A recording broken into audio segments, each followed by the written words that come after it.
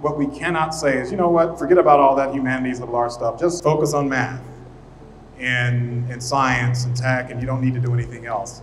We need to correct for that. We need to invest in the future of talent, and that future of talent has to be comprehensive.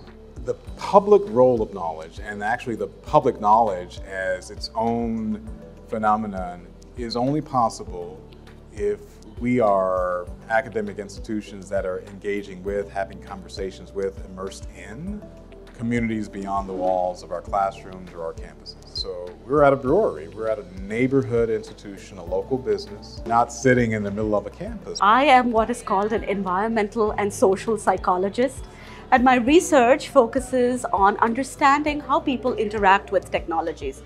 Why is this topic so interesting to people?